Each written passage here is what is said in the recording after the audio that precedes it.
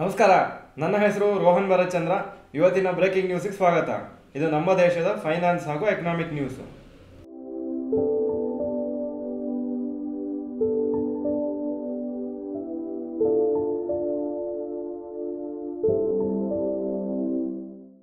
News number 1, car sales in November 2023. November 2023 ಇದು ಹೇಗೆ comparison ಆಗುತ್ತೆ ಕಂಪೇರ್ ಟು ನವೆಂಬರ್ 2022 ಅಂತ ಈ ಫಿಗರ್ಸ್ ಹಾಕಿದ್ದೇನೆ. ಮಾರುತಿ ಸುಜುಕಿ 1,32,395 ಯೂನಿಟ್ಸ್ ನವೆಂಬರ್ 2022 ಅಲ್ಲಿ, ನವೆಂಬರ್ 2023 ಆಲ್ಮೋಸ್ಟ್ ಸೇಮ್ 1,34,158, ಸ್ವಲ್ಪ ಇನ್ಕ್ರೀಸ್ ಆಗಿದೆ. ಹ್ಯುಂಡೈ ಮೋಟರ್ಸ್ 48,002, ಈ ಸತಿ 49,451, ಇಲ್ಲೂ ಸ್ವಲ್ಪ ರೈಸ್ ಆಗಿದೆ. ಟಾಟಾ ಮೋಟರ್ಸ್ 46,037, ಇದು 46,068 ಈ ವರ್ಷ. ಇದನ್ನು ಜಸ್ಟ್ ಮೈನರ್ ಚೇಂಜು. ಮಹೀಂದ್ರ ಚೆನ್ನಾಗಿ ಇಂಪ್ರೂವ್ ಆಗಿದೆ. 30,392 ಯೂನಿಟ್ಸಿಂದ 39,981 ಯೂನಿಟ್ಸು. ಹಾಗೂ ಟೊಯೋಟಾ ಕಿರ್ಲಾಸ್ಕರು ಚೆನ್ನಾಗಿ ಇಂಪ್ರೂವ್ ಆಗಿದೆ. 11,765ರಿಂದ 16,924 ಯೂನಿಟ್ಸ್ ಸೇಲ್ ಮಾಡಿದ್ದಾರೆ ನವೆಂಬರ್ 2023 MG ಮೋಟರ್ಸ್ 4,079 ಇಂದಿದ್ದು 4,154 ಆಗಿದೆ ಈ ನವೆಂಬರ್ 2023 ನ್ಯೂಸ್ ನಂಬರ್ 2, ಸತ್ಯಂ promoters to pay 1,747 crores. SEBI ಒಂದು ಆರ್ಡರ್ ಪಾಸ್ ಮಾಡಿದ್ದಾರೆ ಪ್ರಮೋಟರ್ಸ್ ಆಫ್ ಸತ್ಯಂ ಕಂಪ್ಯೂಟರ್ಸ್ ಅಗೇನ್ಸ್ಟು.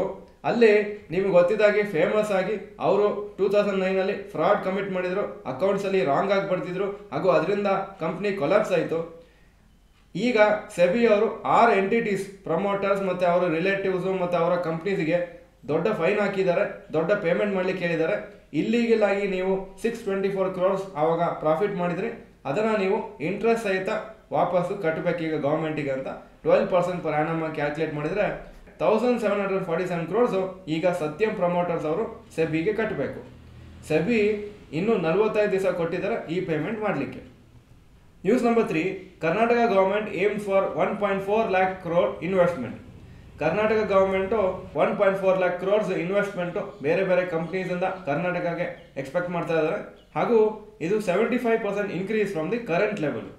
5 ವರ್ಷ ಸೇರಿಸ್ಕೊಂಡು 7 ಲಕ್ಷ ಕೋಟಿ ಅವರು ಇನ್ವೆಸ್ಟ್ಮೆಂಟು ಕರ್ನಾಟಕಕ್ಕೆ ತರಬೇಕು ಅಥವಾ ಅಟ್ರಾಕ್ಟ್ ಮಾಡಬೇಕು ಅಂತ ಎಕ್ಸ್ಪೆಕ್ಟ್ ಮಾಡ್ತಾ ಇದ್ದಾರೆ. ಹಾಗೂ ಏಷ್ಯಾಲೇ ನಮ್ಮ ಕರ್ನಾಟಕ ಒಂದು ಹಬ್ ಆಗಬೇಕು ಫ್ಯೂಚರ್ ಟೆಕ್ನಾಲಜಿಗೆ ಹಾಗೂ ಅಡ್ವಾನ್ಸ್ ಮ್ಯಾನುಫ್ಯಾಕ್ಚರಿಂಗ್ ಕಂಪ್ನೀಸಿಗೆ ಅಂತ.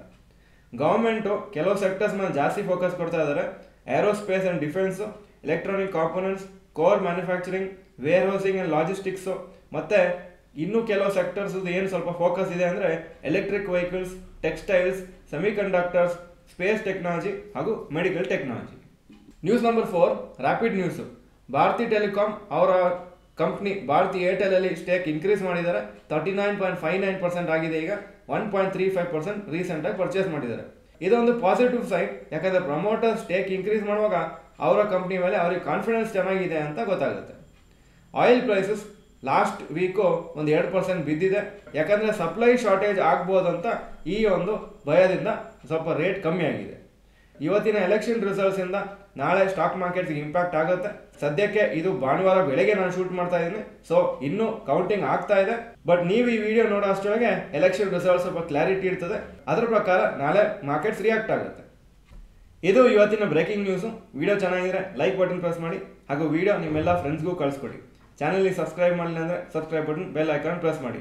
ಈ ವಿಡಿಯೋ ಚೆನ್ನಾಗಿದ್ರೆ ಗುಡ್ ಅಂತ ಕಮೆಂಟ್ ಸೆಕ್ಷನಲ್ಲಿ ಹಾಕಿ. ವಿಡಿಯೋ ನೋಡಿದ್ದಕ್ಕೆ ಧನ್ಯವಾದಗಳು. ನಮಸ್ಕಾರ.